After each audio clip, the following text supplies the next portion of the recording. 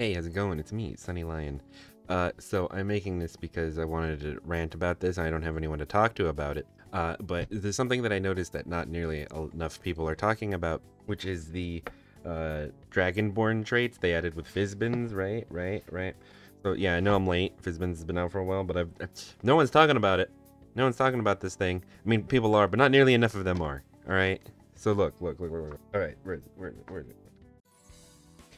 The new dragonborn traits, which I am definitely letting my players use as like a feat, because well, one of them is I'll get into it. One of them is terrible. I'll get into it. Just from a storytelling standpoint, some of these are the coolest in the world. All right, so with the chromatic dragonborn, at 5th level, chromatic warding. As an action, you can channel your draconic energy to protect yourself. For 1 minute, you become immune to the damage type assorted with your chromatic ancestry. Once you use this trait, you can't do so until you finish a long rest. Obviously, I'm going to let any dragonborn take this as a feat, because this is the coolest just like visually for players. Naturally, it's just the chromatic colors, you know, acid, lightning, poison, fire, cold.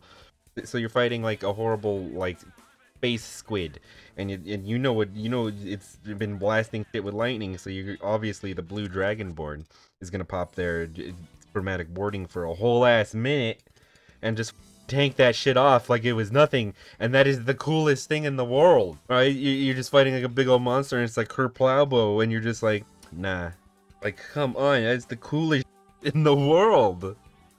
Like there's so many great like moments that could make. Like I can't be the only one who's thought of this. Bad ability, chromatic warding. Like you get it at level 5. Just take it as a feat. I'm making it a feat for my players to use because that is just the coolest shit for any of the dragonborn. Imagine an amethyst dragonborn, right? Immune to force damage. You're fighting a wizard and he tries to cast disintegrate like nothing. Just nothing. Like that's the coolest shit in the world. Like that is just, it just makes for so much cool player moments, and that's what I am all about. Your goddamn gold dragonborn paladin, like it's ready to rock, gets hit by a big ass fireball and then just walks that shit off like it was nothing. Come on. There's so many opportunities, dude. There's so many like ways that in like a story that could just be done in the coolest way ever, and no one's talking about it. I hear everyone wants to talk about the elder brain dragon and the dragon horde mimic, which, you know, those are cool, those are awesome, don't get me wrong. Imagine the hype that would happen if where, hold on, let me I got the book here, so I don't want to get it wrong. You're fighting whatchamacallit, you're fighting I'm spacing because I'm recording, and this is what happens. Some illithids, and you know it's about to go down. You're an emerald dragonborn. You pop your chromatic warding, or I guess gem warding, whatever, and now you're immune to psychic damage. They start trying to brain blast people, and you aren't affected, and the illithid are like, what the fuck? I mean, granted, now the hive knows that you're immune to their psychic thing. Like that's just like such a good storytelling moment. You can trick the entirety of the illithids because they have the shared brain mind thing. They can't talk words. To thinking that you're just immune to their psychic bullshit, and they'll just be like, what the fuck? Like it's just so good. It's such a good. It's so cool. It's so amazing. And I see nothing. I see no one's talking about it. No one's talking about it. People talk about how hot chromatic dragonborn on the goddamn book, which, you know, he is very attractive, I'm not gonna lie. This is amazing. This is glorious. I love this. And just for gem dragonborns, I mean, that's the coolest in the world. I want to be a gem dragonborn player. Those are fucking awesome. Necrotic damage breath, that's the coolest.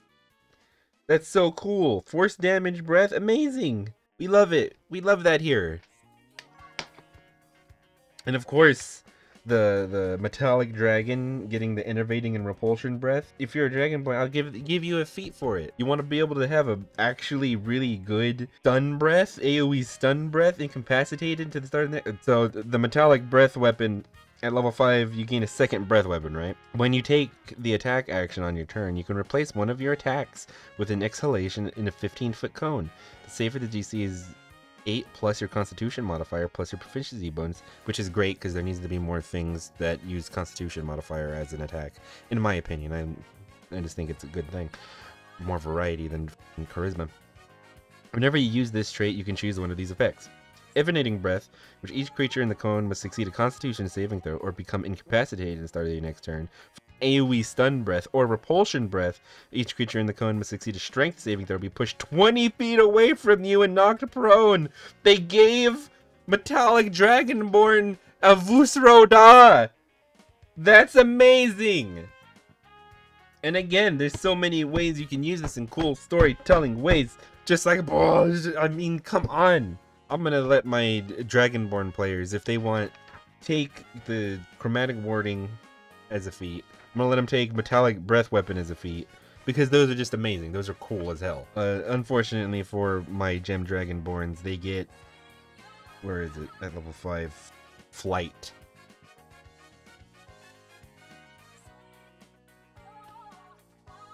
Which is, I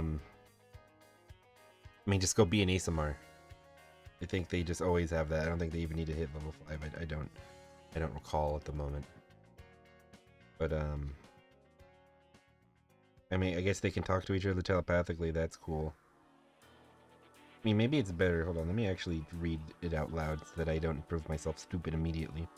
Starting at 5th level, you can use a bonus action to manifest spectral wings on your body. These wings last for 1 minute. For the duration, you gain flying speed equal to your walking speed and can hover. Once you use this trait, you can't do so again until you finish a long rest. Yeah, that's definitely not nearly as cool as shrugging off fireballs and chain lightnings like it's nothing. Vusro dying a group of goblins off a cliff for lols. Or just like AoE stun blasting a bunch of people. I would definitely just let my players hover whenever they want as a gem dragon, because that's cool. That sounds like fun. It's a little neat little thing.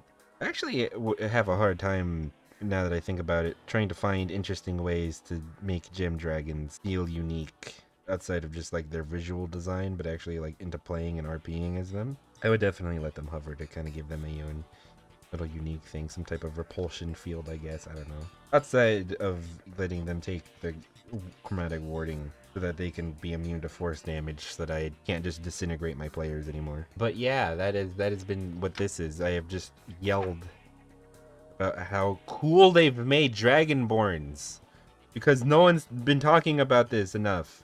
This is so fucking cool. Go play D&D. Go make a gem dragon and fucking go be amazing. This has been me yelling about Dungeons and Dragons for 10 minutes or more. I don't know. I don't know what I'm gonna edit it down to. Thank you for watching. Like and subscribe. We have content. Check it out. It's cool. Thank you. Have a great day. And they start trying to brain blast. Oh god, I can't talk.